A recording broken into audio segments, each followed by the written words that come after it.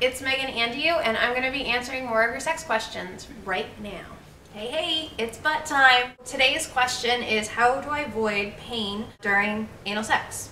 This is a very common question that people have. There's different places that pain comes from when you're playing with your butt. Most people will experience pain on their sphincters, on the outside of their body. So the sphincters would be located here.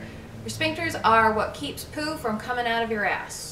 Also what keeps farts from coming out of your ass when you don't want them to happen. So the sphincter is like super important. We want to keep it happy and healthy. Pain at the sphincters usually means you're probably trying to poke things in, you're pushing in too hard. When you're engaging in anal play, you want to think slow and steady. A good tip is breathe the cock in and breathe the cock out. So when you breathe in, your butt is gonna take the thing that is at your asshole, it's gonna slowly suck it in just a little bit, and then you breathe it out and it stays put. And then you breathe in again and the butt sucks it up a little bit more.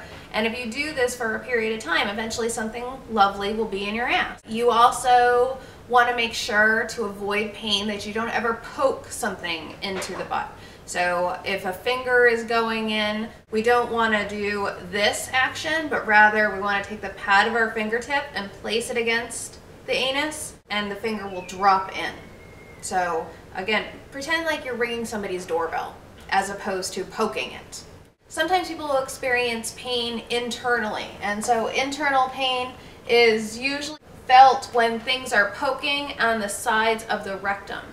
This is less common, but it does happen, and when that's occurring, where you're feeling pain inside the body, that means that you're going at too sharp of an angle, and the rectum kind of follows an S shape, so you want to make sure you go slow, you go steady, and that you follow the curve of the body. If you feel resistance, don't keep pushing into it, otherwise you're going to hurt somebody's ass.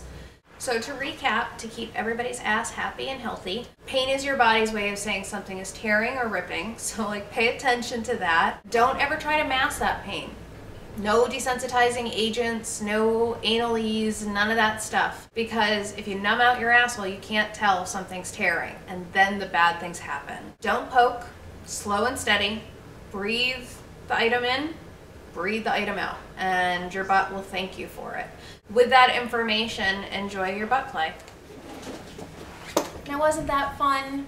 You should ask us your sex questions so that we can answer them here in the center's library.